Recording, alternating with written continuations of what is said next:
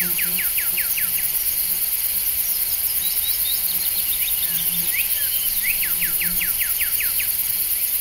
there. Hi, baby. There he is. Sambone. Go get it. Go get it, Sam. There's a rabbit. It's a rabbit over there. Oh, you can't see it. Need to zoom. Don't know how to zoom. Yeah. Oh, he's on point. He wants that rabbit right over there. There's that little rabbit. There.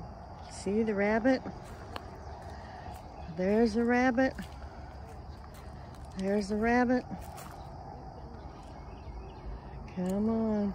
Oh, he's walking. He's stalking the rabbit. He won't catch him, but he's having fun stalking him. Let's go further, closer to the rabbit. Yeah, come on. There's that poor little rabbit. There he goes. There he goes. Oh, oh, there he went. It's on the gravel there. There he was. You can already see him on that black plastic.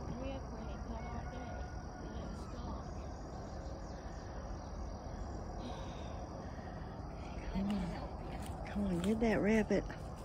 I mean, don't really get him, but he has fun chasing him.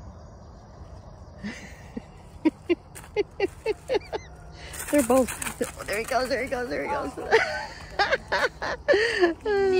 That's his entertainment. Okay, time for picking tomatoes. So this is my blighted tomatoes. They're still producing.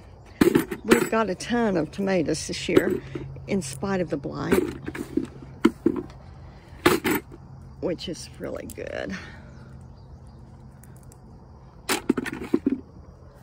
And I think because we've managed to get control of it, at least it looks like we have. It looks like it's... What happened? Oh, well. Something's probably happened to the grapes. Probably the bugs or birds have got it. My sister's doesn't like it when anything happens.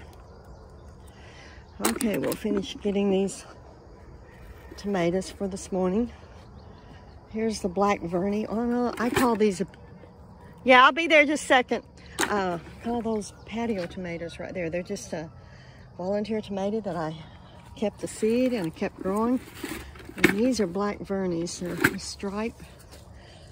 Let them get a little redder in the house so the bugs won't get them.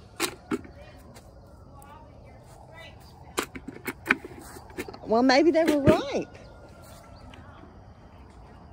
Thank you for letting me share a part of our day with you on our little piece of land.